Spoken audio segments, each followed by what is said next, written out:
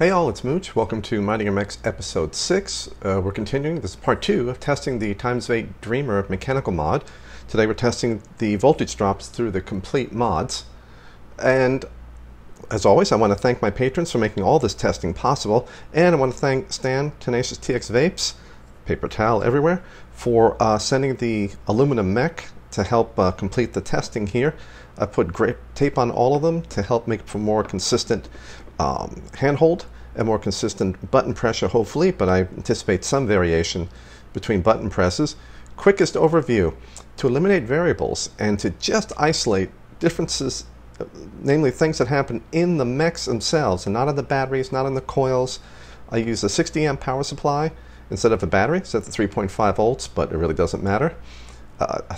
Electronic load set to 30 amps, no matter what's going on outside. Resistances through here, what voltage this is, doesn't matter. This will draw 30 amps. That lets us see the voltage across the posts of this atomizer. And it's the red and black wire into here. The white wires are where the main current flows through. By looking at the voltage across the posts and knowing we're always drawing 30 amps, we can calculate the resistance of the mechs, and it lets us equalize the testing for every single mech without worrying about battery voltages changing, coil resistances changing as the coil heats up, etc. So it really helps to get rid of a lot of variables. Another variable to get rid of is when I hit this button, this fires a 2-second pulse at 30 amps. I will close the contact, press the button first. So there's no accumulating arcing damage. That can be tested separately, so we also eliminate arcing damage as a problem. All 4 of these were cleaned earlier today and the grip tape put on. And let's get started. But first, a warning. These are hybrid top cap mechs. Do not use this as your first mech until you fully understand what is appropriate or what a suitable atomizer is, how to calculate battery current, how to choose the correct battery, etc. Stick to one with a 510 pin if you go for your first mech.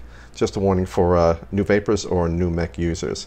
So let's start with stainless steel, and what we're going to do is take 5 measurements. I'm going to get rid of the highest and lowest, average CS3, and then we'll take a look at some of the numbers later. And if I have to, we'll divide it up into 2 videos if this starts taking too long for each metal. And we'll see how this works. And I am running the battery positive up because that gets rid of the battery rattle and more solid connection with my battery slugs. But the instructions are positive down for this mech. Okay, so we're looking at the voltage across here. This you'll see go up to 30 amps. This you'll see 30 amps when I press this button. But this is the important voltage for what we're doing. And try to duplicate always. So now we're seeing very low voltage drop across here, and we're going to fire. 0.28. 0.28.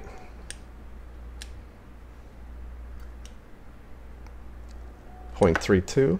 Let's write those down. 0.28, 0.28, 0.32,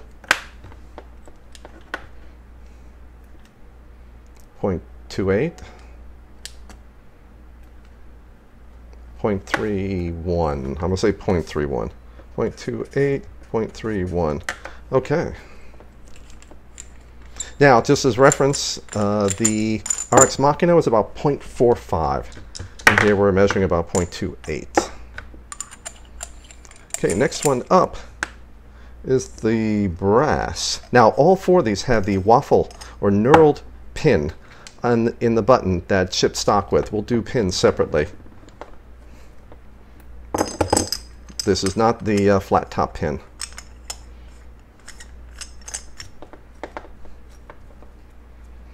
Okay.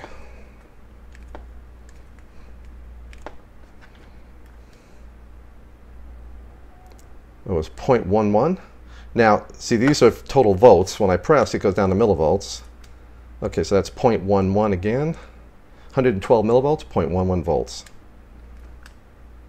0.11. So this is less than half the voltage drop. 0.11 when rounded off. 0.13. There's a high. It slipped. It's going up. Let's test this. I'm going to write this down here first. 0.11, 0.11, 0.11, 0.13, 0.17. Let's see if this is still going up. Okay, that was a really hard press just to see what was going on. 0.11. Okay, my hand was slipping. My position had shifted for those 0.13 and 0.17. So I'm going to change the 0.17 to a 0.11. And this is going to happen, and this is why I do so many measurements. If you just take one measurement, there can be problems, because you never know if you're repeating it. You want to look for consistency across the presses. If not, well, then you want to find out what the variable is that's messing with your consistency and get rid of it. All right, next is going to be aluminum. Can't believe how light this mod is. Just incredible. I think it weighs less than a 2700 battery. Oh, just for those who don't know, this is not a battery, this is a solid aluminum slug, about 7 micro-ohms. This is 1/3000th of a volt drop, 0.0003 volt drop at 30 amps. So its contribution to the voltage drop, it can pretty well be ignored. One reason why I went with a solid aluminum slug. Okay.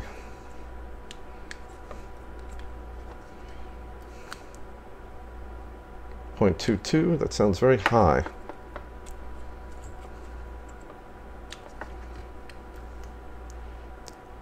.15, 0.17, 0.18. I don't like that it's going up. 0.15, 0.17, 0.18.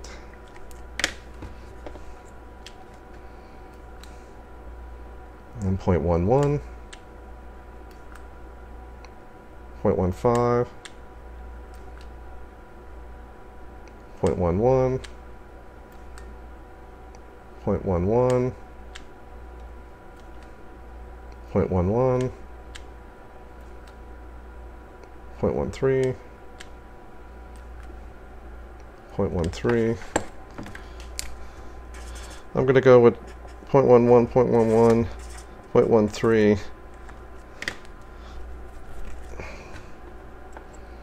Hands are getting sweaty. See, there's a point, a little less than a 0.1, 0.11, 0.11. I'm going to go with 0.11, which puts it almost identical to the brass.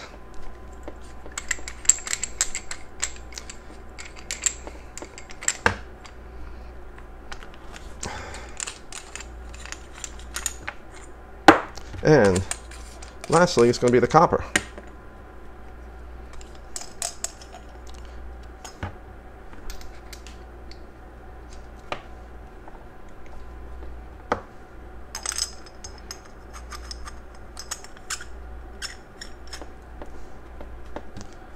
Okay. Cap open. 0.037.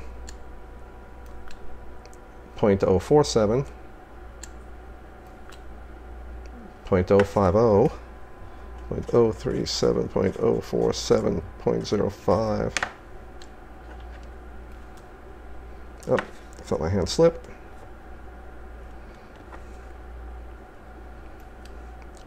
0.037. The hand is getting hard. Consistent pressure is hard. 0.037, 0.047,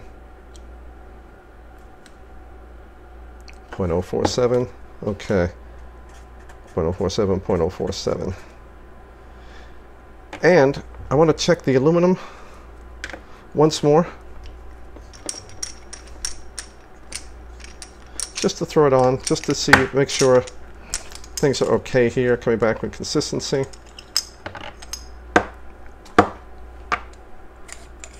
And because we had a slight variation on this one.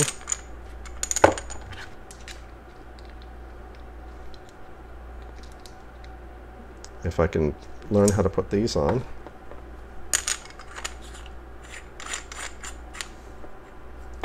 And those squeaky threads lets me know they are clean. 0.12. 0.19. That was pressing more towards the edge. 0.11. And when it says 110 millivolts, it's 0.1 volts. 0.14. Okay, so that's close. The 0.13 and 0.11 I had gotten before. So I'm pretty confident in the results of these. Let's check the brass one quickly again, just to make sure. And this, except the aluminum galls a bit. Okay, well, I will be back in a minute once I get that open again. Okay, had to put a little grip tape on the top, and I was able to loosen it. So I might have tightened it a little, a wee much. And quick retest of the brass. Stainless steel one I tested a couple times before. I was confident of that one. Of the 0.28 or so that I measured on that. So the copper is actually about, wow, almost 10 times less of a voltage drop. We'll see if what that turns into for power loss. Okay, 0.05. 0.1. 0.9. 0.09. 0.11. 0.11. That's what I was getting before. 0.11, 0.12. Okay, so I'm pretty confident of this. Okay, now what I'm going to do is take the best performer, which was the copper one, and I am going to go and switch to the 18650. For that, copper and copper. And using the adapter that comes with the Dreamer, has a knurled or waffle pin surface there, regular flat there. You're supposed to run positive down. I'm going to run positive up because it gets rid of the voltage, excuse me, gets rid of the rattle. If you can hear the phone, my apologies. And we'll see if there's any change. Now we were getting 0.037 to 0.047 before.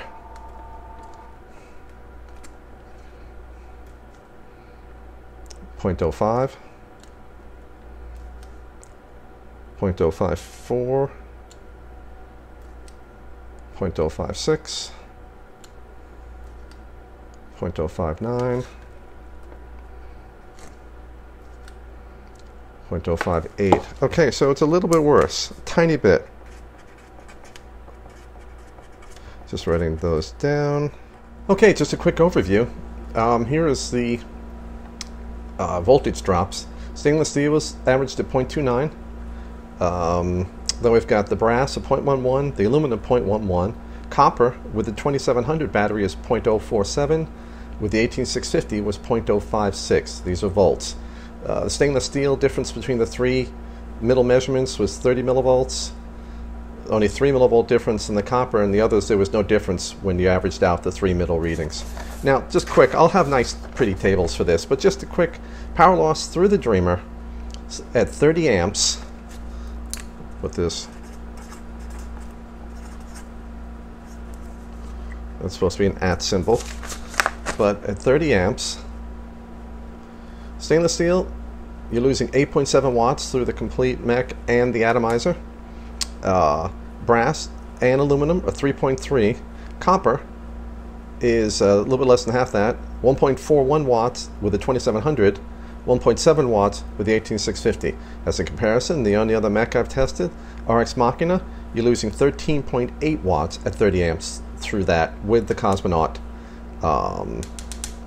atomizer. So right now, even the two stainless steel Mechs, this is definitely a better performer. And then of course the brass and the other ones. Now, difference between stainless steel and these, yeah, I think you would notice that 5 watt difference. Now the difference between that 1.5, or what is it, 1.7 watt difference between the brass and aluminum and the copper, well, you may not, particularly if you're using an 18650. you know, you're only running about a 1.6 watt difference in here. Some people may notice that. What is it, 105 watt discharge or so? Others may not, but these are fairly close. And just like when measuring the tubes, stainless steel was much different, and these three, just the tubes, are very close to each other. It gets a little more magnified when you take the whole system into account, but these still are grouping very close together. That's all for this episode. Thank you for watching.